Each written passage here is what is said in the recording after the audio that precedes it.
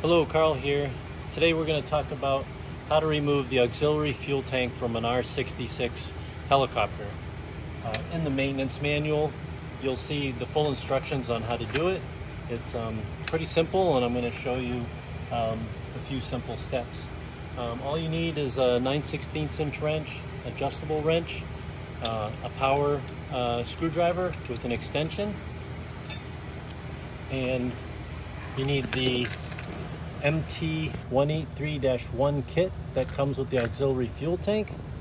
And the first thing you do is drain your tank. You can use the pump that's inside the tank and drain the fuel into your main tank.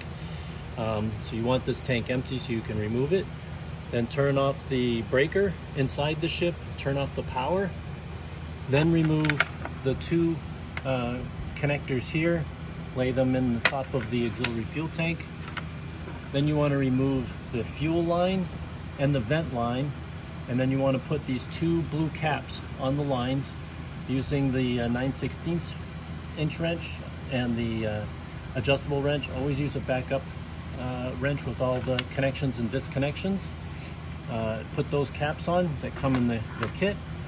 Put the line up, one line up in the top hole. There's one for each line.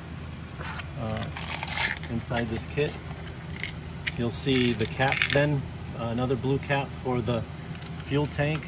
Screw one on here, snug that up with the adjustable wrench.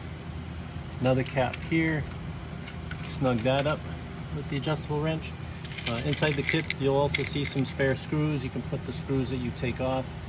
You get a Torx bit that you can use in your power driver that comes with the kit. Everything, all your parts can stay here so you don't lose them. And then there's 8 screws that you want to remove to take the tank out. There's 2 up here, and then there's 2 on the right side that you have to get inside the rear passenger compartment and remove the screws on the right rear compartment, and then 2 on the left rear compartment, and then 2 way back inside the compartment. That's why you need the extension, unless you got long arms. So you got 2, 4, 6, and then 8 on the other side in the left compartment. Remove those 8 screws, and then grab the strap here, lift it out, and then pull the tank right out. That's all there is to it. Comes out in about 5 to 10 minutes. Here you'll see I have the large fuel tank, same procedure for the small fuel tank. I personally